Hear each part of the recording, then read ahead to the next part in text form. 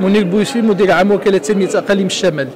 التظاهرات اليوم هي احتفالية بتصنيف مدينة تطوان مدينة مبدعة.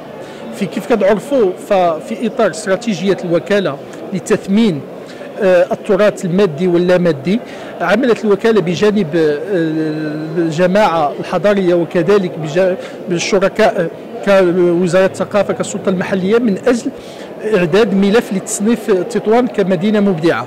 والحمد لله هذا الملف لقى واحد صدى رحب من الجميع، لا من اللجنة الوطنية ولا من اللجنة الدولية، وتم تصنيف مدينة تطوان يوم 31 أكتوبر 2017 كمدينة ثالث مدينة عربية اللي خدت هذا التصنيف. وكيف كتعرفوا الحمد لله الجهه الشماليه وخاصه جهه طنجه تطوان الحسيمه معروفه بثقافتها بفنها بتراثها المادي واللامادي، وهذا التراث فهو كمنتوج ثقافي من أجل إنعاش وتطوير السياحة وخاصة السياحة الثقافية والسياحة الجبلية بهذه المنطقة.